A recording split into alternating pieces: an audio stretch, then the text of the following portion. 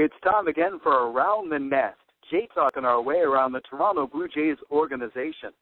I'm Jesse Goldberg-Straffler with the Lansing Lugnuts, and during this week's show, we'll start off our way in AAA with Ben Wagner with the Buffalo Bisons, and we'll make our way right on down through AA New Hampshire, A Advanced Dunedin, Single A Lansing, Short Season A Vancouver, and Rookie Advanced Bluefield. So let us begin with the Bluefield Bisons and their radio broadcaster, Ben Wagner, freshly back from the All-Star break. Ben, how was your break? It was wonderful, productive, and relaxing all at the same time. So a lot of housework, but a little bit of R&R at the same time. So all missions accomplished. It was a question sent in from Bluebird Banter via one of their commenters. What exciting things does a broadcaster do during the All-Star break, or is it mostly trying to take a break? I use it to totally recharge. If there has been some excitement, day trips here or there. We've gone to Toronto in the past. We've gone through the Niagara Escarpment, which is wine country in western New York. Other things that we've done in the past, obviously go back to Indiana, spend some time with friends and family there. But I channel those 3 days, nothing more than to recharge, hopefully the batteries for me, it's always a wind sprint to the finish on the minor league side because the Major League All-Star break coincides with the AAA All-Star break. So the Bisons have 46 games left now in the year. I mean, that's way past the midway point. So two-thirds of the way through the season already. So I always feel like it's a wind sprint all the way to the finish. And by this time of year, Buffalo really is experiencing nice weather, so there's plenty of opportunity to get a lot of the yard work done. Ben Wagner, the voice of the Buffalo Bisons, one game into the second half of the season. Let's turn our attention back to that All-Star game. Liam Hendriks received the start for the International League All-Stars against the PCL, and nothing new for Liam. 2 scoreless innings, 4 strikeouts. He picked up the win. How closely were you paying attention to the AAA All-Star game? Watched every pitch when Liam was on the mound, and then when Bobby Korecki later on the ball game came into the contest as well, my attention, I had it on the background, through the middle innings when Bobby went out there too. I obviously was going to watch how he performed. Both are tremendous stories in Buffalo this year. And Liam was Liam. 2 scoreless innings, getting the nod, 25 pitches, 19 for strikes, and he threw nothing but fastballs.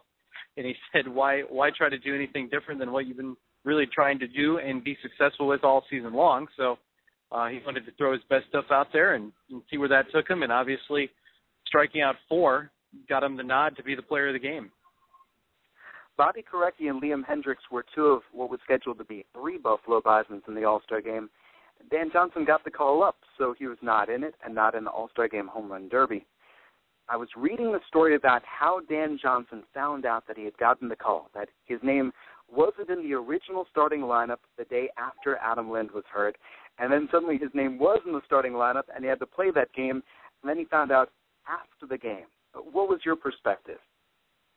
Well, it was a little bit of a sweat it out and let's see what happens scenario. That night in Buffalo, the first lineup that went up, and it's not totally out of the norm to have multiple lineups appear, over the course of any day at AAA. Lineups change, determining on who may be needed at the big league level, or somebody gets scratched because of an injury at the big league level, or I don't know, a number of reasons, that can change a lineup over the course of the day. Maybe somebody just pulls up lame in batting practice. But not seeing Dan Johnson's name up there was a little bit of a surprise for me because Dan had played literally every game throughout the course of the season, and he had been a stalwart in a cleanup spot, whether he's DHing or playing first base. So you walk in, you immediately notice name's not in there, and knowing the situation the big league club was in, automatically you start to spin your wheels and think about different scenarios on why he would be left out and maybe how quickly he can go up and join the big club. And then all of a sudden I walk back through the clubhouse and see a refreshed lineup and Dan Johnson's back in there. So I thought, maybe Lynn's going to check out okay, or maybe something else was happening in terms of a potential trade. I don't know. You weigh all these variables and you think about the number of different talking points so you could have a very good conversation, hopefully, for your listeners that night and play it all out and fill out a number of why things could happen or couldn't happen. We weren't joined by you last week, but there was a question sent in for AAA, and it revolved around Corey Aldridge. A lot of fun about how Corey is, in addition to being the kind of personality that he is a food connoisseur. Have you had any great conversations with Corey so far? All the good conversations that I have had are baseball related, and in terms of his travels and why he stayed in the ball game, but nothing of delicacies yet. So I think the viewer, the listener, or the writer, at least for another layup of conversation during a pregame interview in the near future. I do appreciate that. All right, turning our attention back to baseball. Your first game of the second half, and immediately there's something to talk about, and it's from a guy who pitched one inning. Aaron Sanchez gets moved to the bullpen. This sends up a hullabaloo. I caught it on Hardball Talk. It's being reported around Toronto. The Jays are shifting Sanchez to the bullpen to prepare him for the call-up. So did you see anything different from him out of the pen compared to Aaron Sanchez, the starter? Not really, no. He obviously spent a lot of time during the day figuring out what his game plan would be, knowing that he would throw last night. And so he was not waiting on the phone to ring, let's put it that way. He knew that he would have to have his body ready and loose in terms of getting prepared for that appearance later on in the game. It was only going to be one inning. You saw all four-seam fastballs, between 96 and 98 miles an hour. It was a little high in the zone, though. And once he found the sinker and he was throwing the two-seamer, that was further down in the zone and a much more effective pitch. That's what was able to induce the outs. Curveball was still fall off the table good, and didn't see a lot of changeups from him last night, but the fastball combination with the curveball was just as crisp as what we had seen over the last couple of starts. But I can say that this is a role that he is embracing. He totally understands it, and whether it's setting up a potential big league call-up or not, he's not thinking about that. Gary Allison also pointed out in our pregame conversation yesterday, you have to watch a guy that's still 22 years of age in his overall innings flux. So, well, that's a little bit of a company line. Obviously, you can read some of the tea leaves as well and how this plays out in the struggles that the bullpen has had in Toronto. But you can also see the concern in terms of development, where you need to start weaning back on some of these guys' innings. You can't make a jump from 90 to 140 innings. You're just not going to have that. So you have to be careful of how much time they log out on the mound. But it was exciting to see Aaron and how he embraces this role. He's going to have a couple of days off, and then he'll get another inning worth of work. And over the next 7 days, we'll see how not only it plays out in terms of how he performs on the field, but also how his body responds to this new role, because it's not in terms of every fifth day or where he's going to get frequent side work and then get cranked up for that turn in the rotation. The bigger story is that Buffalo fell. It was the Bison's fourth consecutive defeat. They're beginning the second half, post-All-Star break, on the road. 4 games at Pawtucket, 2 games at Lehigh Valley, and then a nice 10-game homestand back at Coca-Cola Field. What do you think about the Bison's chances to really take advantage of that time at home and push forward to a potential wild card berth? Well, I think the time has to happen before even Buffalo gets back home. Pawtucket and Lehigh Valley on this road trip, they're not very strong offensive teams. The Bisons need to get their offense started, and that's been a bugaboo for the Bisons recently over the last 3 weeks, and specifically dropping 9 out of the last 12 ball games to go back 2 games under the 500 mark. So the offense is clearly the reason that the Bisons are struggling. Their their pitching staff has all year allowed 4 runs or less when they've been out on the mound. So you got a good shot with Esmiel Rogers on the hill today. If the offense can somehow wake up and start to drive in runs, because 1 or 2 runs every night is just not going to get it done. Wrapping things up with Ben Wagner with the Buffalo Bisons, 2 questions of the week. One for Around the Nest and one sent in via Bluebird Banter. The question of the week sent in via SB Nation via Bluebird Banter is simply, who is the best defensive player on your team? Well, Ryan Goins hasn't made an error since May 31st, and he has done everything up the middle of the diamond and seesawing back and forth with Jonathan Diaz night in and night out. Gogo's going to start at shortstop tonight. He is about as slick as you can find on the diamond, and the combination with Jonathan Diaz, it's nearly a toss-up with the way that those 2 guys play defensively. Buffalo fans have been, and I have also been treated as well to Anthony Gose. Tremendous jumps, makes very difficult plays in the alley or straight back in center field. Look at the end of the play, very routine. And he's, in the last 10 days, had two of the more spectacular catches the minor league baseball has seen this year. Going back on a ball in Rochester and pulling back a Wilkin Ramirez home run when it was captured so greatly by Justin Germano from the Rochester Democrat and Chronicle. At the apex of the leap, you can see the glove extending over the yellow line and then pulling it back in.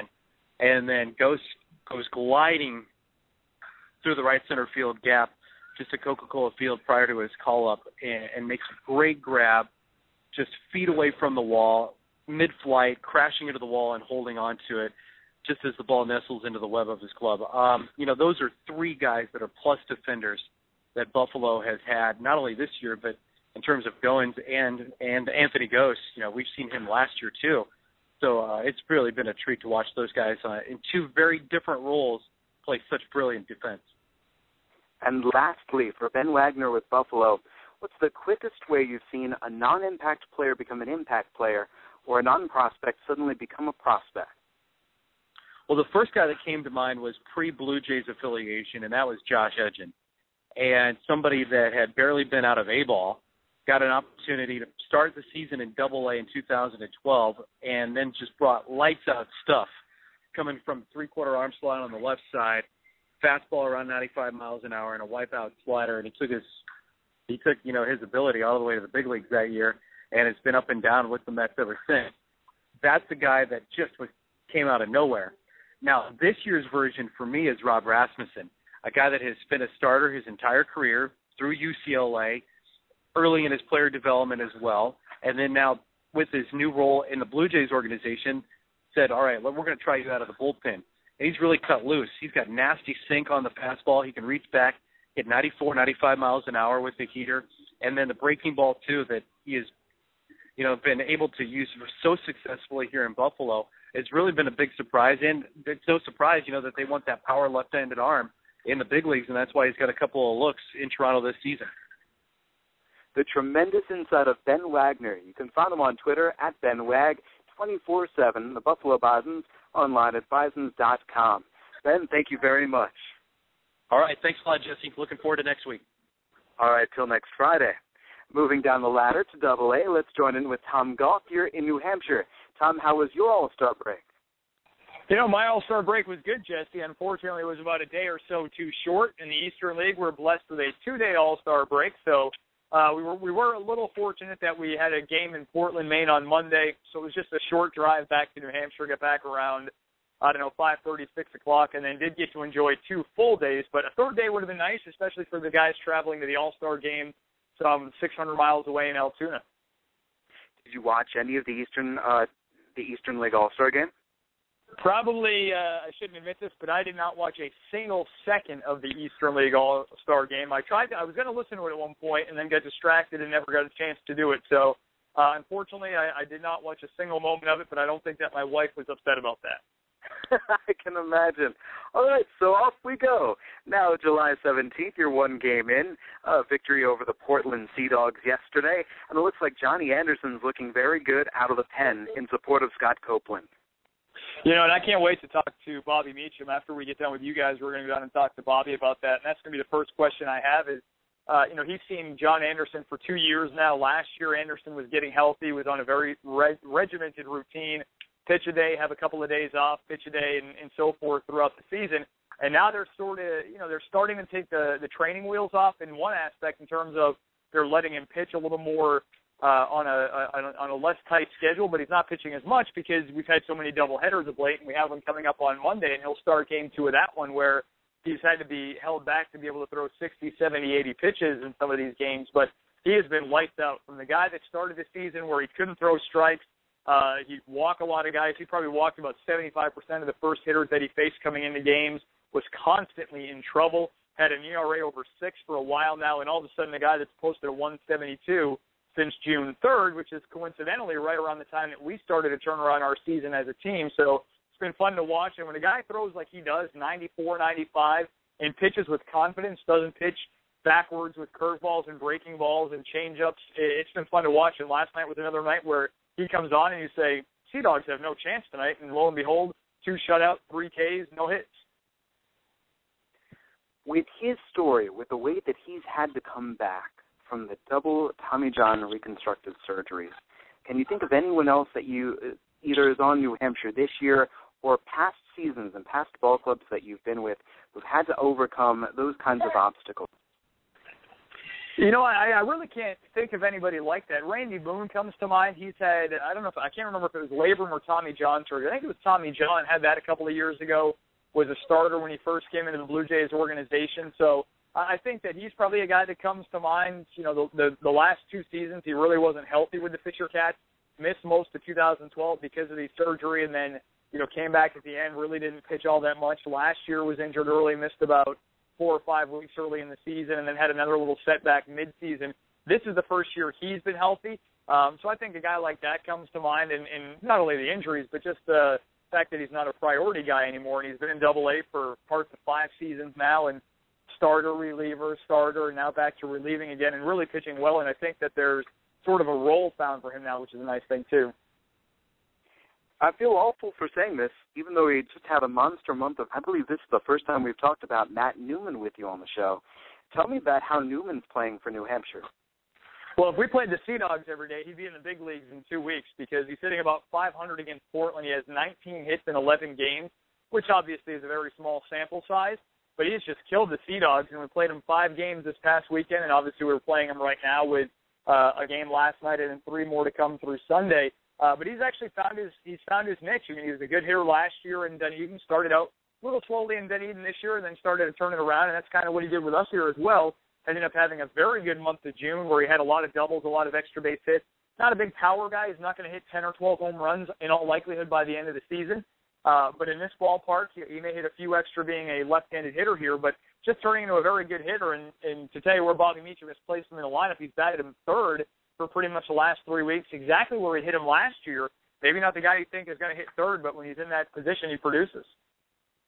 As a matter of fact, I'm looking at your box score from yesterday, and the way that starting lineup looks, there's some surprising names to me batting in the spots that they're in, like seeing Kevin Nolan batting in the cleanup spot. How often has he been used there for the Cats? That's only his 2nd game as the cleanup hitter, actually. And for Nolan, a lot like Newman, Kevin has been outstanding against Portland, hitting over 300 against them. But in the last month, right around that, that first part of June, middle of June, he's been one of our best hitters. In fact, I think he's leading the club in average during that time, hitting about 380 in the last 23 games. He's got a bunch of doubles in that stretch. And this is a guy that's hitting 245, and you say, I never thought he'd get there because he was below the Mendoza line about a month ago, hitting 189, 190. He may have a 3-hit game, and then he'll go 0 for 12. He's been phenomenal of late. He's hitting balls hard. He's been, I don't want to say a little more aggressive, but maybe a little more selectively aggressive, if you will, swinging a lot more strikes, and has really had a nice month here, and hopefully for him it'll keep going, and he'll have a strong finish to the season because for a while there it looked pretty bleak for Kevin Nolan. Tom Gauthier of the Double-A New Hampshire Fisher Cats. There are 2 questions of the week. The first from Bluebird Banter. Who is the best defensive player on the team? Oh, boy, we've had so many players that I don't know that it's fair to really put a best defensive tag on anybody. A.J. Jimenez probably would have been my first answer beginning of the season, but even he didn't have a typical A.J. Jimenez year while he was in Double-A. Sal Fasano said that he's kind of righted the ship since he's been promoted to Triple-A and playing for a team that was a little more competitive. He was with us in that really tough streak, and there were a few games where it almost didn't look like he was all that excited to be out there. It was kind of just, kind of grinding his way through, but I guess he's turned it around in Triple-A. Derek Chung has been outstanding. He's thrown out 50% of base stealers, threw out another guy last night, a very underassuming guy behind the plate. You don't think much when you see him, and then all of a sudden, quick release and a cannon to second base. And then I'd probably have to say Dalton Pompey. He made a catch the other day in Portland, actually maybe in this ballpark, just hammered the center field, ran it down, it was a little fade over his shoulder, caught it like it was nothing, avoided the wall, and made a great catch. So he's probably the guy that I would go with now, but Kenny Wilson's been pretty good. We've seen some good defense at times out of John Birdie, the catchers, as I mentioned, and Mike McDade was actually having a really good season defensively before he went up to AAA Buffalo. The New Hampshire Fisher Cats are at home. Matt Boyd gets to start tonight, 7:05 p.m. It's New Hampshire against Portland. Our final question for Tom is the question of the week, and that is, what is the quickest or perhaps the suddenest that you've seen a non-prospect become a prospect? I thought about this, Jesse, and three answers came to mind. One of them was before he got to New Hampshire, so we technically didn't witness it, but Kevin Pillar being a 32nd-round draft pick out of a small Division II school, coming into professional ball, making the double jump in his second year from Lansing to Dunedin and just tearing up pitchers at the Florida State League and the Midwest League levels, but then continuing that when he gets to Double-A, which was really impressive last season, and then obviously making it to the major leagues at the end of last year as well, another double jump for him. He comes to mind, although we didn't see him really become a prospect. He was already sort of burgeoning and one of those guys where they thought, can you do it at the Double-A level? And lo and behold, he could. Thought of Matt Moore. He was with us in 2009 in Bowling Green, throwing 89, 90, maybe occasionally touching 91, 92, and then by the time I left there in 2011, we're watching him strike out 8 or 9 in a 5-inning gem in a playoff game against the Texas Rangers, throwing 95 to 98 miles an hour. And again, a guy that didn't necessarily do it in our place, but just a short 2 years later, he was one of the best pitchers in the minor leagues. And then lastly, the guy that I thought fit the answer best was Ryan Goins, who Ben had mentioned defensively. This is where he really kind of made that leap into being a prospect. He was a guy that hit really well here. John Nunnally worked a lot with him and really sort of unleashed him because Goins was a bit of a slap hitter according to Nunnally before he came to New Hampshire, and then Nunnally said, hey, you're not fast enough to be a guy that just slaps at the shortstop and tries to beat it out. Drive the ball. Had a lot of doubles that year, was our best player, ended up being our team MVP. And then as Ben mentioned, the defense by Ryan Goins, a guy that was at shortstop, they said he had marginal defensive abilities. He had one of the strongest arms on this team. I can't tell you how many times, probably 4 or 5 at least, where he'd get a relay throw. We're ready to chuck up a run at home plate, and then he just guns a guy down with an absolute bullet throw from shallow in the outfield somewhere to cut a run down at the plate on a throw that made you just go, did that really just happen? So I would say Ryan Goins is probably my number one answer for that. Ryan Goins, superlative defender. You can find Tom Gauthier on Twitter, TOMGAUTHIER21, at Tom Gauthier. Meanwhile, the New Hampshire Fisher Cats online are nhfishercats.com. Tom, thank you very much. Thank you, guys. All right, from Tom in Double-A, let's bring in Tyler Murray, the voice of the people from the Class A at Dunedin Blue Jays.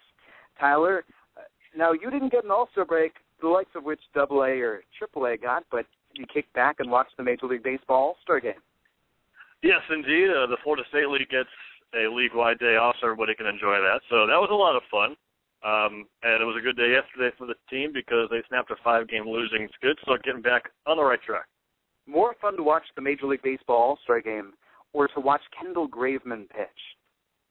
I'm going to go Kendall Graveman. I have to. He was great again last night, went 7 innings again, and he's given up just 5 total earned runs in his last 7 starts combined. So he's pitching right now like one of the better arms in all of the Florida State League, so hopefully he can keep things up. Really working well with that cutter-sinker combination, and the slider's working well. And I think we talked about this last week, but we saw Kendall Graveman clock into the lower and now towards the mid-90s with a sinker ball, around 94 with pretty good consistency, and he can keep that going, then he's certainly going to be able to take the next step very soon. Well, let me ask you, was there an adjustment he had to make once he arrived at the Florida State League from Lansing? I think he just got a little bit unlucky at first. He faced the Tampa Yankees twice, and the very first inning he pitched in the FSL was on the road at George M. Steinbrenner Field, which is a cavernous, gigantic ballpark, and they were able to find a lot of holes through the infield against him with some seeing-eye ground balls and stuff like that. But eventually, once he just got his feet underneath him and got confident, and started working well with Derek Chung and now the new catchers Santiago, Nessy, and Jorge Saez, I just think his confidence is sky high, and there's really no hitting him right now in the FSL. Compare and contrast. In the first half of the season, you had Mike Reeves and you had Derek Chung. What's the difference between those two players and, say, your new catchers and Jorge Saez and Santiago Nessy?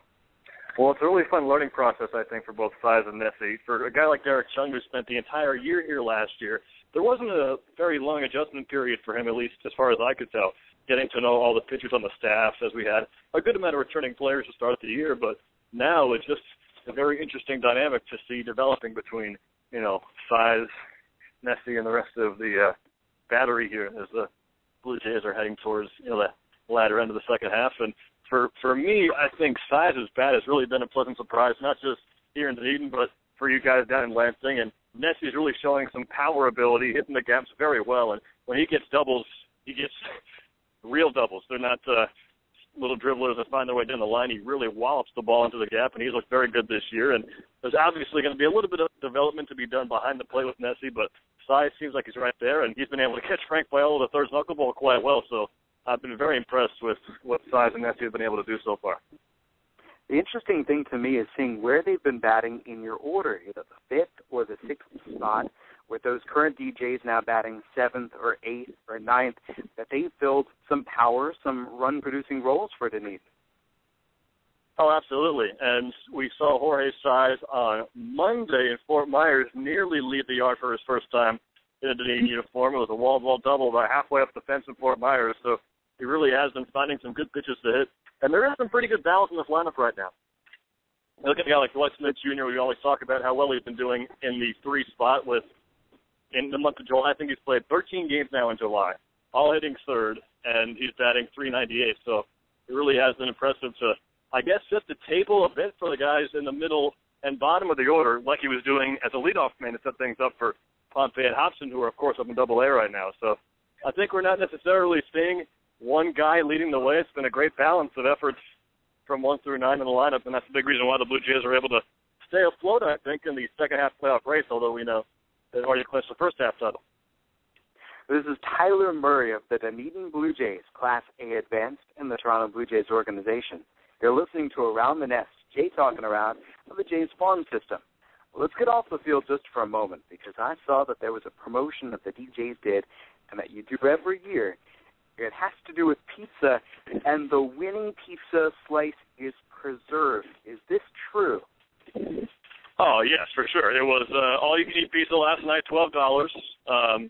Everyone had a great time. We had best specialty pizza, best dessert pizza, best any kind of pizza you can think of. So that was a lot of fun, and, yes, I got to dig into some delicious Italian food yesterday. So that was a lot of fun, and we gave out some cool trophies this year. They're just pretty much ceramic pizzas, so it was definitely a good time. We had some great crowds this weekend, even, so it's been a lot of fun. Did you agree with the winners? It's tough to say. I was actually filling in on public address the last couple of days, so I didn't get to go down and sample everything. I was kind of locked in, so I had plenty of pizza brought up. I think the specialty pizza winner was from BJ's Brew House, which is actually a chain that some fans might be familiar with, and that was definitely the specialty pizza winner. It had a lot of cheese, and the sauce was just pizza of tomato. I enjoyed it. You're making me hungry, though, Jesse. A question I love asking every single person who's ever got on the PA, what was your favorite name to announce?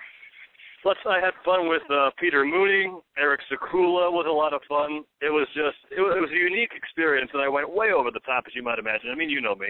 But just getting the chance to have the guys hear you, show your support for them. It's one thing on the radio, of course, you got the families listening, but when you have the team listening, and it's a bit of a different feel. So, yeah, Sekula was fun, Mooney was fun, and Kevin Patterson, I got into his name a little bit because he had predicted to hit a home run before the game, and it actually happened in the 4th inning, so that was a lot of fun.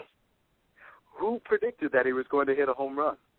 Well, his dad was here for his 56th birthday, and Kevin said, you know what, Pops, I'm hitting a home run for you today. And he didn't know it was against Trevor Williams, an all-star pitcher who had given up just 3 home runs in his first 17 starts this year, but he took him deep and no doubt shot over the right field fence, and on his way to first base, he pointed behind the dugout where his dad was sitting, so that was a pretty classic baseball moment last night. We have to get to our 2 questions of the week before we move on down to Lansing, but I have to ask, with Kevin Patterson as the subject, what is the longest home run that you've seen him hit this year? Oh, man, you spent spring training here just this past season in Dunedin, and beyond the right field fence they have offices, and even beyond that there are cars, and he's hit a couple of cars in the parking lot, and that's got to be at least 500 feet away. We saw Gustavo Pierre nearly clear the batter's eye in center field last year, and Kevin Patterson shown some similar power, obviously even better power. And right now, Jesse, he is 3rd best in the Florida State League in at-bats between home runs, with around 1 homer every 21 or 22 at-bats, and he doesn't have the ABs yet to qualify for the league leaders, but if he did have enough, he'd be in 3rd right now, which is pretty impressive considering the in-and-out experiences he's had in the lineup, and now that he's getting some more consistent playing time, he's certainly rewarding the coaching staff for putting him in there more. Let's get into our questions of the week with Tyler Murray with the Dunedin Blue Jays. First from Bluebird Banter, who's the best defensive player on the team? Best defensive player, you have to look at the shortstop, Peter Mooney. We say it a lot, but in terms of the transfer from glove to throwing hand, I don't think anybody does it quicker. And he's not the biggest guy. Maybe not the fastest guy, but he's so quick. He's got such good range and reaction time that Mooney really has been impressive this year at shortstop, the same as last year as well. And I think we all know about Dalton Pompey, what he was able to do here in the first half. And you saw him win the minor league baseball center fielder's Gold Glove Award last season. So I'd have to go with Mooney on the infield and Pompey in the outfield. Beautiful. And finally, our Around the Nest question of the week. What is the quickest or most sudden, perhaps most unexpected that you've seen a non-prospect go to becoming a prospect? I mean, there are definitely a lot of options out there, and that's the beauty of minor league baseball. As they say, if you got a uniform, you got a chance. But the one that sticks out in my mind is Matt Newman. He was I know you and Tom talked about him a little bit, but he was a non-drafted free agent out of Arizona State a couple of years ago, won a title in Vancouver, and then last year jumped all the way up to Dunedin, had a great season, finished batting .290, leading the team with an awesome month of July and August, and started the season here, even though he was supposed to be beginning the year in Double-A. I think it was involved in one of the acquisitions they made with Matt Tuiasosopo. He was put in Double-A, so Matt stayed down here, but worked hard, got back up to Double-A, and he's doing very well right now. It was a slow start for him, but as he's getting a little more playing time, you heard it from Tom, he's really heating up a little bit. So for a guy who wasn't drafted, and I don't even think he got the senior signing bonus that most senior signings get because he finished school after his junior year, Matt Newman really has taken off, and it's good to see him succeeding up in Double-A. You can find Tyler Murray on Twitter, LT_Murray. That's very simple. Meanwhile, the Dunedin Blue Jays, find them online at DunedinBlueJays.com. Tyler, thank you very much. All right, Jesse, talk to you soon. You got it. All right, let's move on down the ladder. And now to Single-A Lansing, Michigan, with the Midwest League's Lugnuts, Trey Wilson. Trey, how did you spend your Major League Baseball All-Star game? Well, it was one of our rare off days, obviously, which I know is the case with everybody else who's been on so far. But I sat around, and people said, you should stay away from baseball all day today. So naturally, I did spend some time picking up the guitar, but I mostly played MLB The Show and watched the All-Star game. Perfect. Trey, there's a question sent in from Bluebird Banter wondering about Shane Dawson. It goes a little bit like this. There was some discussion that as good as he was, he didn't look as good as in Bluefield last year. Is it about his stuff being down, or is it simply about being less dominant due to better hitting competition? Well, you and I talked about this some on the broadcast the other night. He's not looking as dominant because he has morphed himself into a different style of pitcher. And I don't know what his personal reasons are for that, but he's still kind of figuring some things out. Yes, the competition's better, but last year in Bluefield, he would be a majority fastball pitcher and throw pretty hard. He'd be in the low 90s, and he would work both corners of the plate very well. He and Tom Robson, when they were working in their piggyback tandem together, it was a night where you're not going to see many walks, and you're going to see probably two of the best command guys in that league. That was 2013. This year, he's really junking it up, and you can talk on this some as well, because obviously you've seen it as much as I have, but he's taking the fastball, and he's putting nearly as much emphasis on that fastball, and he's really becoming kind of a wizard at changing speeds. He's getting to be kind of an oddball of a pitcher for the way that pitching goes these days. He wants to see how slow he can throw some of his pitches. He was so good a couple of nights ago because not only was he changing speeds ridiculously well between his fastball, that spike curveball that he throws, and whatever else he's even working in there. From night to night, you never know what he's going to throw. I wouldn't be surprised if he's out there throwing palm balls and all these other weird different things to try to change the look and change the speed. But he really had the King County Cougars off balance the entire night. It was something to see.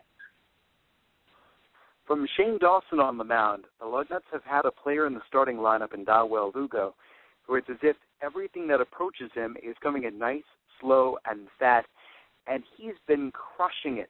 Has there been a difference? What's going on with Dawel Lugo within the past week? He's gotten a little bit more patient. We've seen that. He's not swinging at literally every single pitch. He had gotten into a habit of, he was hacking. If there was a pitch coming in, he was taking a swing.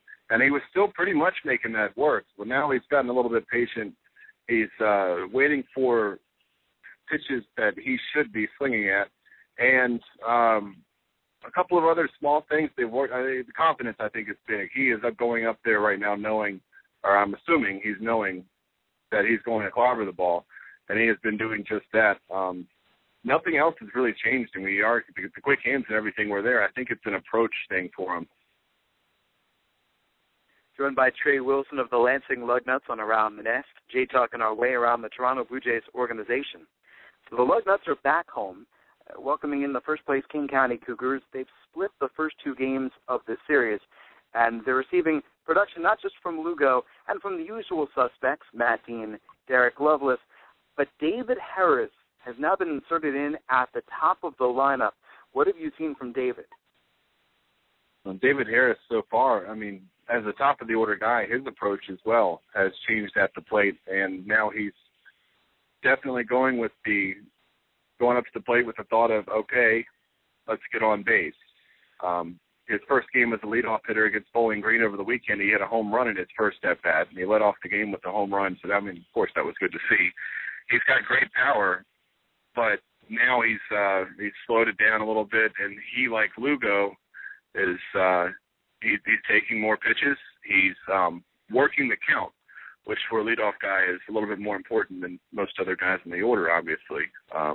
He's worked a few walks here and there, which we had not seen from him at all before. He was striking out quite a bit, but he wasn't working any walks. Now he's finding any way that he can to get on base, and he went from being a guy down in the order who was kind of a run producer, showing that he can now be a table setter. He's got pretty good speed. It hasn't translated in stolen bases yet. He's had some trouble with stealing bases, but he has pretty good speed. We've seen it defensively, and we've seen it from him on the base paths as far as advancing or maybe taking an extra base here or there, or making scoring plays that would be close for some guys, just no chance to throw them out, coming around third and scoring.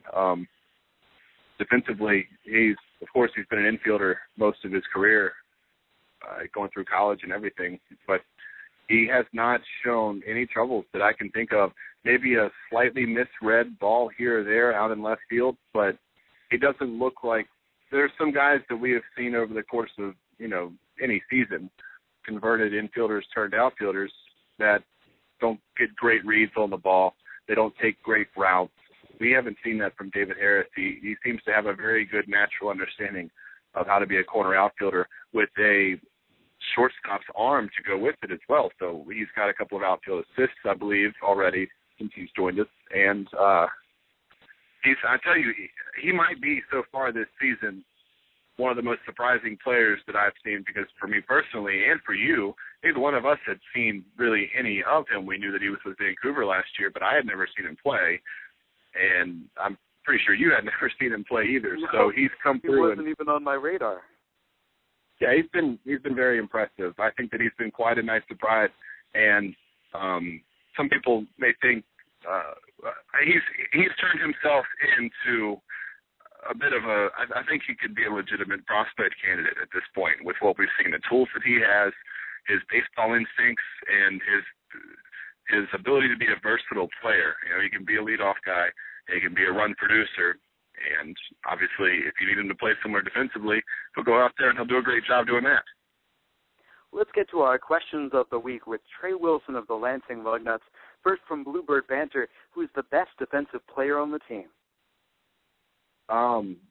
Jason Leblebizian, I think, would have to be the go-to, not only for just making every routine play and making them all look routine. It's about as automatic as you could ask for, but making the spectacular plays. We haven't seen any from him in a while. He just hasn't had a lot of opportunities, but you and I have both seen it. He has tremendous athleticism. He's not the fastest guy, but he gets up to speed quick, and he cuts off some balls back behind second base if he's playing on the infield, or if he's playing at second, I should say, or shortstop, really either one. He has a very good arm, and he has great reaction time to really break on some balls or do whatever he has to do to get there. And I can't think of how many runs he's probably saved as a defender this year. As far as maybe another spectacular defensive player, in the outfield, I think Derek Lovelace has proven himself to be a really good corner outfielder over the course of this year defensively. He's got solid speed, not going to blow anybody away, but he's got good recovery speed if he does rarely get a misread. But also he can run down some balls, and sometimes you think, okay, I didn't think he would get there, but he did. Not going to blow you away with the speed, but it's there. But also his arm is very good. He has a very strong arm, like with Harris. And obviously DJ Davis, he's a little bit more inconsistent, but his ability to track down balls, everybody talks about his speed. The biggest place where we have seen it has been defensively. He takes away some extra base hits and makes it look easy because he's so quick in the outfield. Honorable mention to Mitch Ney at third base as well. He does a great job there. Solid corner infielder. Finally, before we mosey our way down the ladder and go to Vancouver, the Around the Nest question of the week is simply, any players stand out in your mind as in going from non-prospect to prospect suddenly and unexpectedly? We see that happen a lot in the other direction, unfortunately, obviously. But the biggest one, and I've talked about him before on this show and on broadcast because it was, I don't have nearly as many years as some of the other broadcasters in this system. This is my, just a few years doing radio and covering minor league baseball in general. But what I saw out of Kevin Pillar in 2011, the turnaround that he had, being his first professional season, started off the year so slow. Him being a 32nd round draft pick, wasn't even really an everyday starter for part of the first part of the season. And by the end of that last 6-week stretch that he had at the end of the Appalachian League season in 2011, he had turned a lot of heads. I won't say that he was even really a prospect by the end of that season. People said, okay, well, the guy had a really hot streak. But from then, that was the start of something special with Kevin Pillar. And 2012, you guys got to see it here in Lansing. And then, obviously, in less than 2 years from when he was roaming the outfield at Bowen Field, he was in the major leagues with the Toronto Blue Jays. Less than 2 years, 32nd round draft pick, climbing the ladder that quick. Pretty impressive. Some people still, I guess, don't even consider him a prospect. There's some people out there who still have some doubts about him and his ability to stay in the major leagues and maybe be an everyday player. But I think most people understand that he's a guy who can be a major league player that's not going to float back and forth at some point. Once everything finishes coming together with him, that's a big league ball player. Trey Wilson is on Twitter, @TreyWilson757, and the Lansing Lugnuts are online at lansingLugnuts.com. Thank you very much, Trey. Thank you, Jesse. Y'all have a good one. From Lansing on down to Vancouver, and Lucas Scott with the Canadians. Lucas, how was your Major League Baseball All-Star Game night? It was good. We were here at the ballpark. Some of the players were watching some of the early innings before we got going here in Vancouver, and it was fun watching the guys in the clubhouse and their reactions, watching the Major League players making plays and some of their pitching heroes on the mound. But it was a good weekend. The delight that the players might have at watching the All-Star Game, I can sense that Blue Jays fans have the same delight at seeing Max Pentecost go up the ladder and arrive in Vancouver. What was first the reaction with all of those folks around the Vancouver area and Canadians fans when they heard that Pentecost was on his way? Well, it was kind of one of those hurry up and wait things where we had the idea that he would be coming here at some point in the season, and then finally got the go-ahead. But then, as was noted, had some passport issues delaying his arrival here, so got a couple weeks down in the Gulf Coast League. But the media here was pretty funny. The press release went out just moments after he arrived here before his first game, and already the response was pretty overwhelming. The next morning we had sort of our media availability. The next day kind of gave him the first night to be able to settle in after his early flight, and had a chance to, we had 2 different TV crews here, a number of print reporters, so there was definitely a palpable buzz around seeing about prospects of Pentecost pedigree here in Vancouver. And, of course, his very first game with Vancouver turns into a wild slugfest where the Canadians pull away with 5 runs in the 8th. He debuts batting in the cleanup spot. What a great game that must have been. Well, and then that whole series with Eugene, other than the 1-3-0 game on Wednesday, has been a whole lot of back and forth seesaw, lots of hits already here. The game we're actually in the middle of here in the top of 6, we're up 7-3, and there was 7 hits in the first inning alone. So there was again lots to cheer about, and I think having a bat like Pentecost in the lineup really gives us that extra player, that extra edge to kind of force the envelope and be able to create some chances. For all of those who have not seen Max Pentecost in person, what are your impressions? He wasn't nearly as physically dominated, I guess, I was expecting from someone that you see go within a high first-round pick. Got a solid build, very athletic build, but not sort of the bulk or the size that you'd expect from a big blue-chip prospect.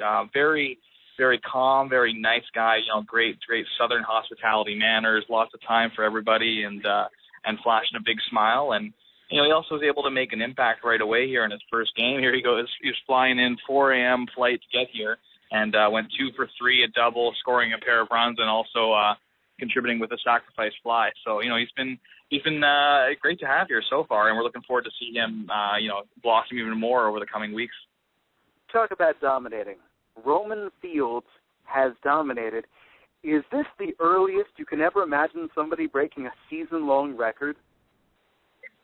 I have to say that. Like I was saying, it's become a weekly feature here. Whenever you talk about the Canadians, you have to talk about the play of Roemon Fields. And I remember when he got that on that incredible stolen base run at the beginning of the season, when he found out what the record was, he said, I'll be there next week. And it took 2 weeks from the point where we talked about to get there. But it was pretty funny talking to him after the game on Tuesday when he broke the franchise record. And it was kind of an innocuous play, got on first base, and the bases were open. And so I happened to be down there with a camera wanting to catch the moment, and sure enough, he stole second. And then 2 pitches later, came down, stole third. And talking after the game, he said, well, once I got one away, he said I better get it over with in a hurry. So he just took off for the next base and got it done. But he's just, he actually even says that stealing third for him is almost a little bit easier than stealing second, just because there's a little bit of a less emphasis. Pitchers tend to forget about him, and they don't expect him to go as quickly as he goes from second to third. Obviously, people are going to get the memo, and that won't be the case going forward. But it's been interesting to hear his perspective on that.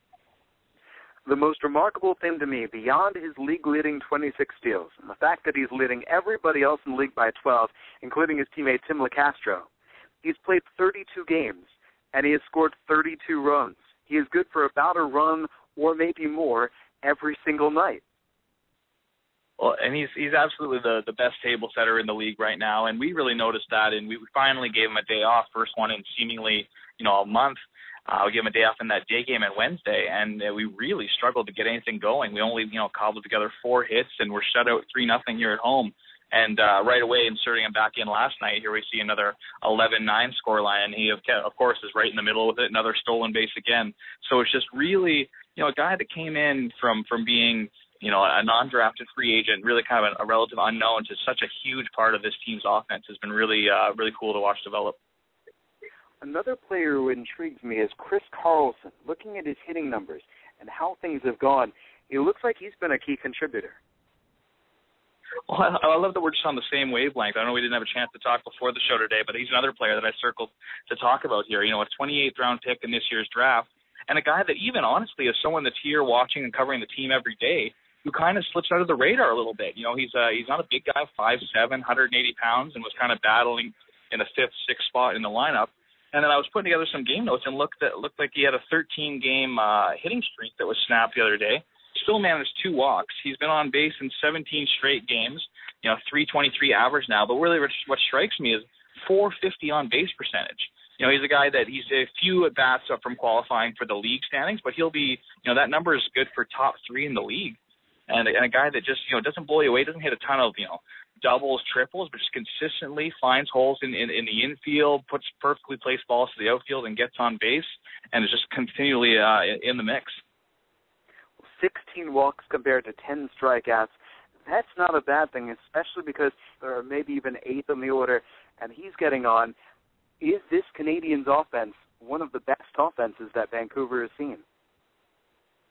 Especially in recent years, I think the prospects here we've had some great stars, but it's usually been once you get through your top 4, you're just kind of hoping and praying that players will be able to kind of make something happen.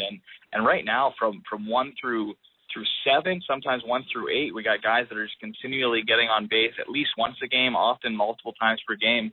So when you have a lineup that's built like that, where you don't really have any soft spots, it's nice to know that a rally can kind of come from anywhere when you need it. You don't necessarily have to rely on your top 2 or 3 guys to get it done every night. If they have an off night, suddenly you're not floundering for offense. So I've only been here this year, but in terms of looking with the stats and following the team locally as a fan, I think it's definitely fair to say that it's one of the most potent offenses we've seen. From those hitters, looking at the pitchers for Vancouver, out of the bullpen, I think Francisco Grzeski stands out, although I suppose I could have pulled Jeffrey Del Rosario or a number of other pitchers, but Grzeski has worked 11 2/3 innings. He struck out 11, and he's given up just 1 unearned run and a 135 batting average against him. It seems pretty nice when you can bring in a lefty and just understand it's going to go nice and easily against him. Yeah, and that's been a big thing. I think earlier on in the season we had some issues with our bullpen, but like you said, Grzeski's obviously been one of the top ones with his sterling 0 ERA. But a lot of the guys we can call on now, you don't have that sort of anxiety of hoping your starter gives you 5 or 6 because then you're not sure what you're getting. A lot of these guys are managing to come in and do the work they need, work quickly, get outs, and Grzeski, like you said, has been kind of the top of the pile in terms of just efficiency. He's, like you said, 11.2 innings, but we were struggling to find a picture for him for our card set that's coming out here because he works so quickly. A lot of those innings you go back through are very quick, 7, 8, 9 pitch innings where he's throwing strikes and he's allowing his defense to do the work behind him. And it's a great thing to be able to, once you get a lead going into the game, be able to turn the ball over to guys like that.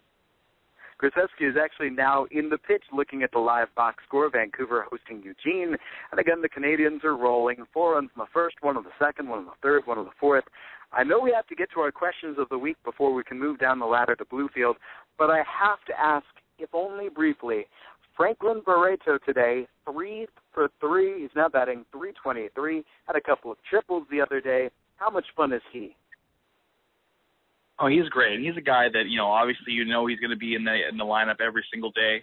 And there's moments where I think there was almost so much expectation coming in when he came out and started the season on that scorching start that I'm not sure maybe the pressure got to him a little bit, or maybe just even the expectations were too high. But he's right back in there now, really dialed in at the plate, and he was a huge reason why we were able to come back in that game last night, like you said, with those 2 triples.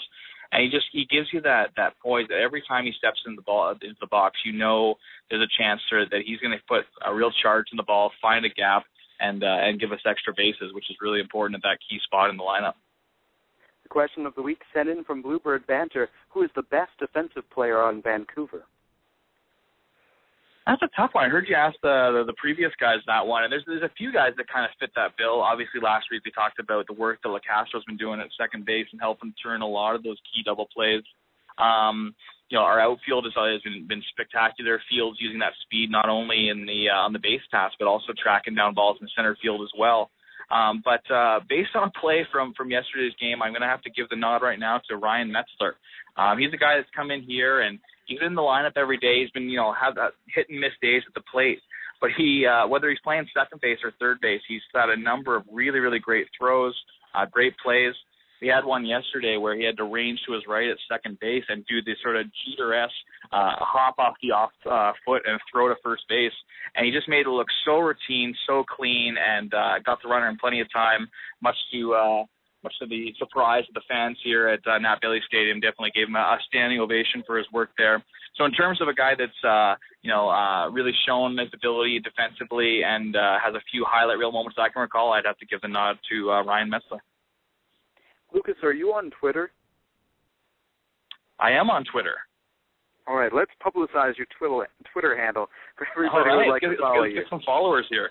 All right, sounds good. You can find me at _inside_edge. Inside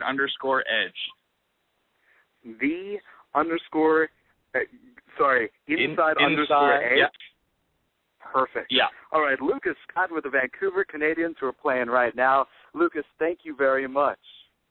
Thanks, Jesse. Appreciate it. We'll see you again next week. From Vancouver down to Bluefield, let's bring in Kevin Fitzgerald with the Bluefield Blue Jays. Kevin, it's been a busy show, but let's talk about your Blue Jays, who are just steaming right on through. What has been the most impressive starting pitching performance you've seen so far?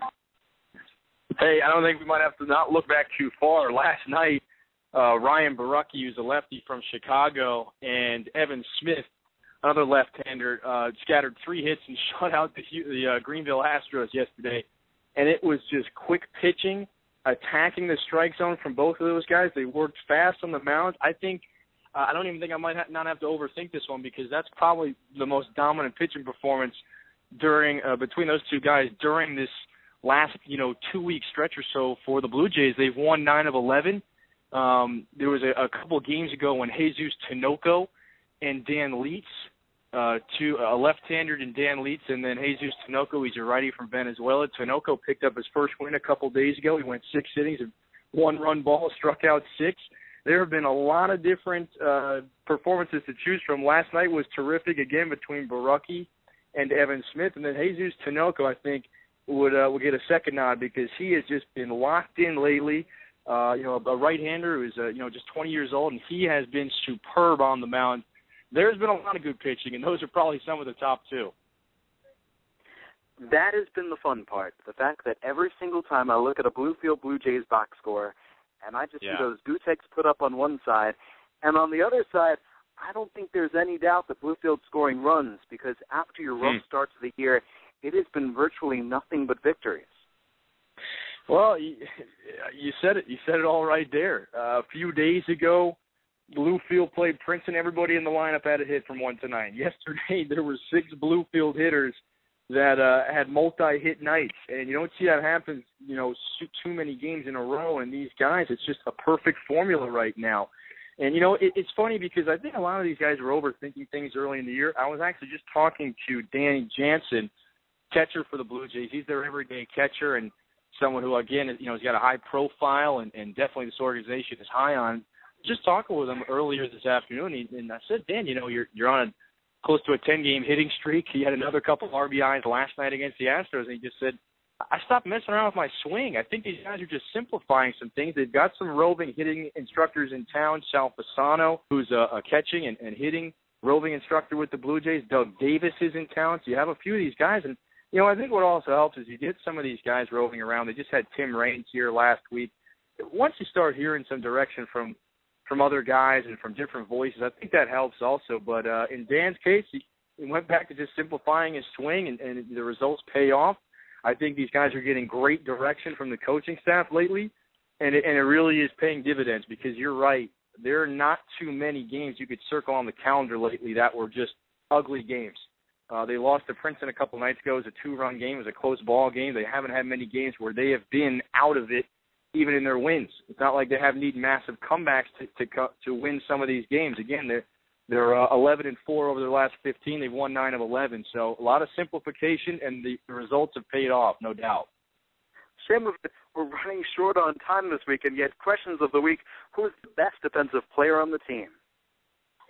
The best offensive player right now, I'm going to have to give the nod to a couple guys. Oh, excuse me, defensive player. And you know what? I heard you talking earlier about it. Yes, I'd have to give the nod to. There is a cannon of an arm that Bluefield has in right field. They call him Gato around here. It's Jesus Gonzalez, and he's got an absolute whip out in right field. He's probably thrown out at this point in the season. I have to look it up. I think it's about at least 5 runners. He's thrown out at least 5 runners around the base path, at second base, at third base. He's got an absolute cannon out in right field.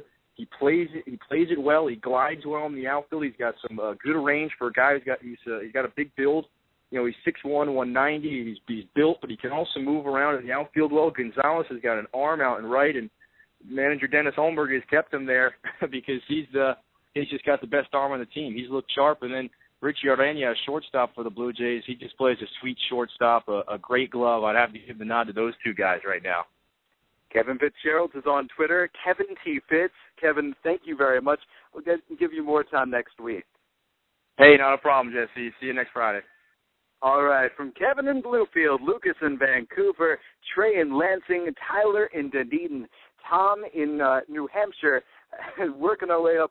Ben in Buffalo, and my haste might have erred in a couple areas. I'm Jesse Goldberg-Strassler. This has been Around the Nest. We thank you very much. Look for us on YouTube. Thank you to Bluebird Banter, and enjoy your